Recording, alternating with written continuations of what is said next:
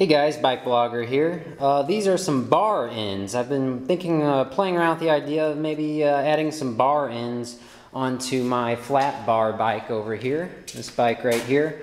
So I'm thinking I'm going to put these little bar ends on the end of the those flat bars there. These are Origin8. They are Pro Lite alloy bar ends, minimalist 85mm extensions, ultralight alloy.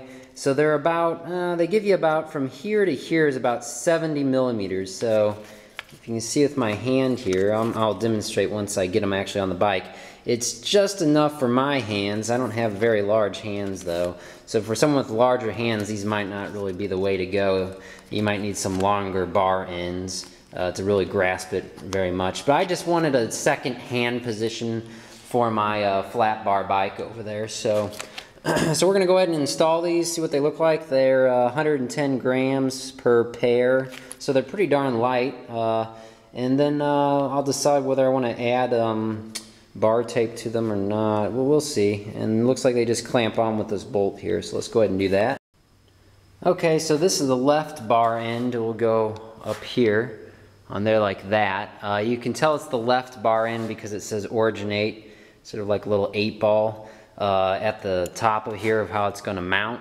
And it's got a 5mm mounting screw, so I'll just use a 5mm hex wrench for that.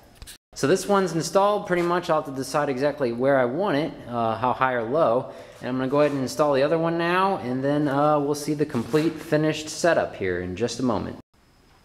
Alright, so here's the finished product. Just these little tiny bar ends on my bicycle.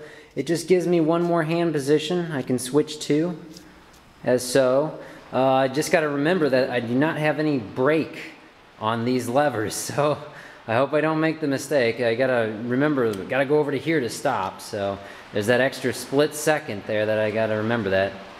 It's raining outside, so I can't go for a test ride just yet with this bicycle, but we'll be doing videos with it, and we'll decide, you know, what sort of angle do we like these at. You know, they're sort of slightly slanted upward right now. You know, do we want them downward? Do we want them horizontal, you know, parallel with the ground? We'll see.